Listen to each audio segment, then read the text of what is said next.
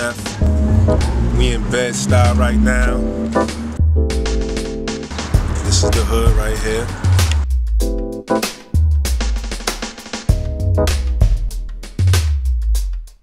We setting off the summer right.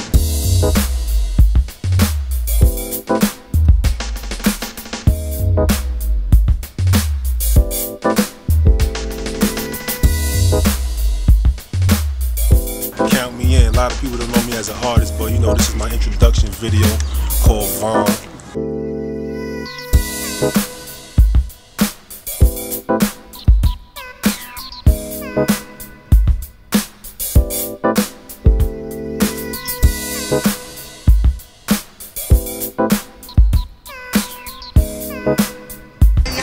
Vaughn, can you go and dance in there for me?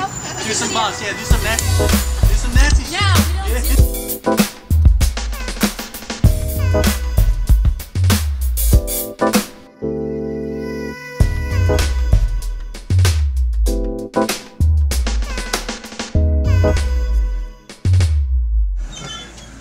Amigo, whoever come in here and buy tampons, condoms, cigarettes, Dutches, play lotto, buy newspaper, I want you to give them a CD.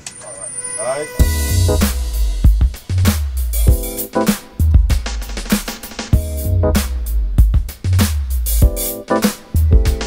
He heard the CD and he was like, yo, I can't get past track number 3. And track number 3 happens to be VAUGHN. So he passed the music to me, and the first thing that I noticed was that it was true to the history of hip-hop, particularly as it pertains to Beverly-Stuyvesant.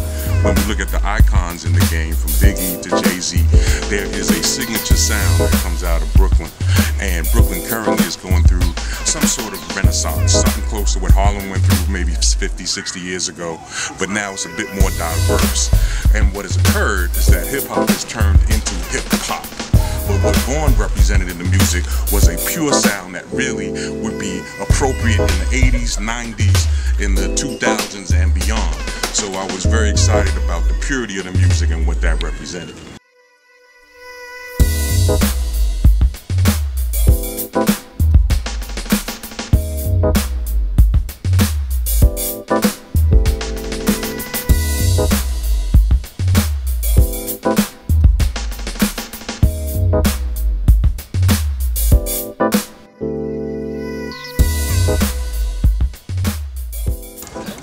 Rest in peace to Trayvon Martin.